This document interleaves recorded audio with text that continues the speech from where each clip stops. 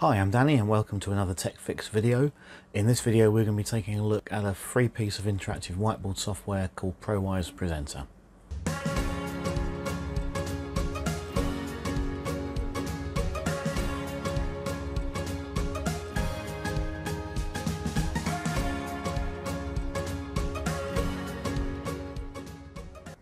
So hi, welcome to Tech Fix. I'm Danny. If you haven't seen our videos before, we tend to look at science or educational technology. If that sounds like your thing, please click like or subscribe below. If you're new to Prowise, it's completely browser based now, so not like version 9 where you could download something for your computer. This is all done through the web. There is an iOS app and an Android app for tablets if you want to go that route. So it's www.prowise.com. When you get Prowise open, it looks very much like Notebook or Active Studio. The toolbars are down the bottom now, so you have this little floating toolbar which has most of the tools that you're going to want to use, and you also then have a little docked toolbar in the bottom left corner and a smaller one in the bottom right corner which you can also use. The toolbars split very slightly, so if you're used to having a selection tool and a moving tool, they're down here on the blue, and then all your drawing tools and writing tools, pen, text, shapes and eraser are down there on the bottom, and you can move this toolbar around to wherever you want it to go. Let's start with the basic tools first of all. You have a pencil tool just here. If I click on the pencil tool, you then get a choice of thicknesses. You can change the size of the stroke by dragging a slider across. You can change the colour.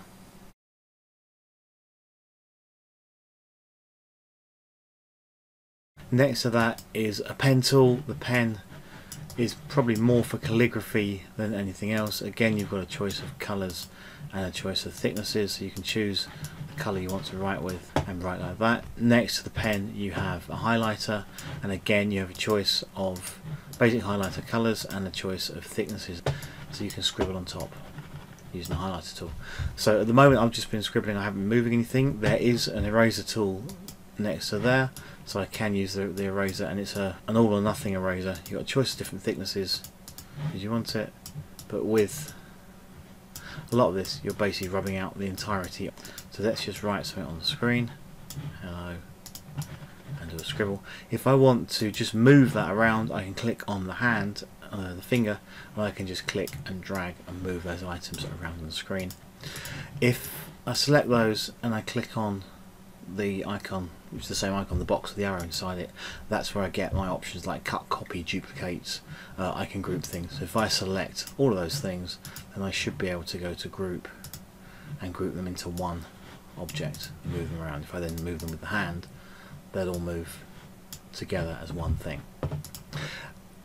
The Protraction Ruler icon gives me a section of math tools, so I have an on-screen stopwatch should I want it, which I can make bigger and smaller, and should be able to move around. I can bring up a set square, I can bring up a protractor if I want.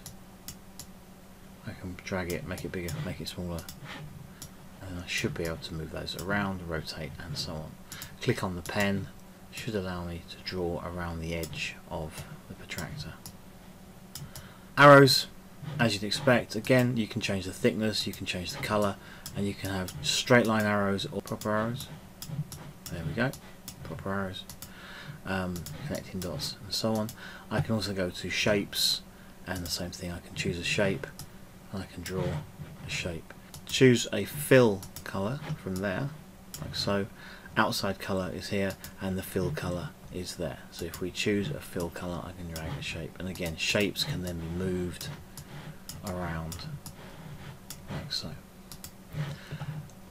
Final tool is the text tool, which as you expect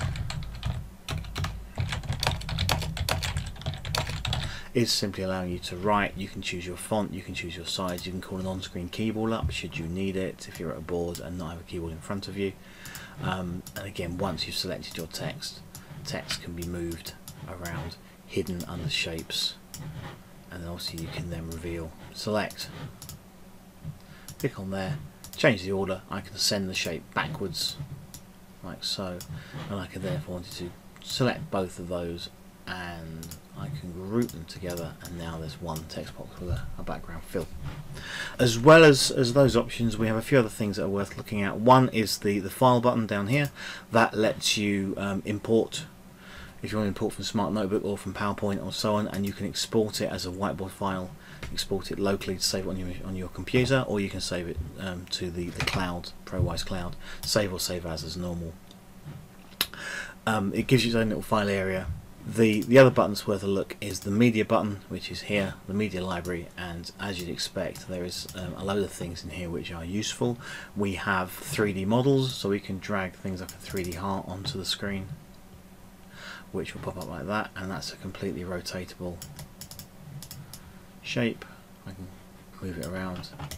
I should be able to click on it and stretch it if I want to make it bigger on the screen. Go back to the hand, and the hand will let me spin it around. As well as that, there's a whole wealth of other objects, Roman soldiers, volcanoes and so on in the 3D models bit. There are illustrations, so there are clip art images as you'd expect, biology pictures, earth science pictures and so on. You also have a library of sound effects and sounds. There are some backgrounds already, so if you want to use your line paper or you want to use graph paper, you can just double click on this and put graph paper on the screen.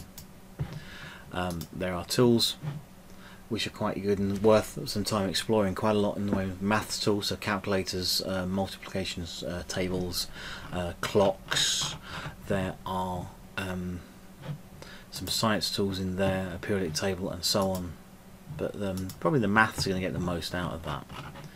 Images are your photographs, but within this it lets you do a search, so you can search keyword.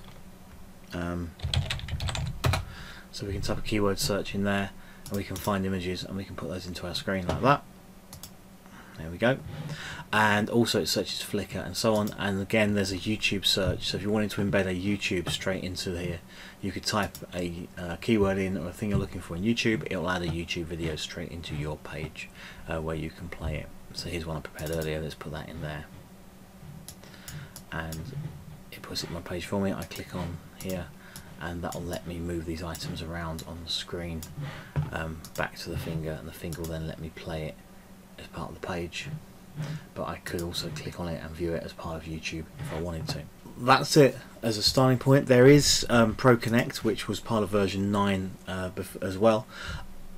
ProConnect is a little different at the moment. Again, while this is still not fully finished, it only lets you do voting. So you click on start, and participants can connect via their other devices, via anything that can get onto the web, basically via the ProConnect app, or via a browser. But it only lets you do voting for the moment. The sharing the screen, having students scribble on the screen and send it back in, isn't in version 10 yet. I'm hoping that will come at some point down the line. The beauty of Prowise 10 is it's free, so you can sign up for a Prowise account and use it. As long as you've got an internet connection, you can get onto Prowise 10 and use it. It will import Smart Notebook files. It won't import Promethean files, so you'll have to sort of find a workaround for that. It will import PowerPoints as well and other file formats. It's pretty impressive for free bit of software. If you can't get Smart Notebook or Promethean in your schools and you want an alternative, this is definitely worth having a look at. And the voting feature is quite nice. It's built into the slide. Keep an eye on the Prowise site. There'll be updates and developments as they come along.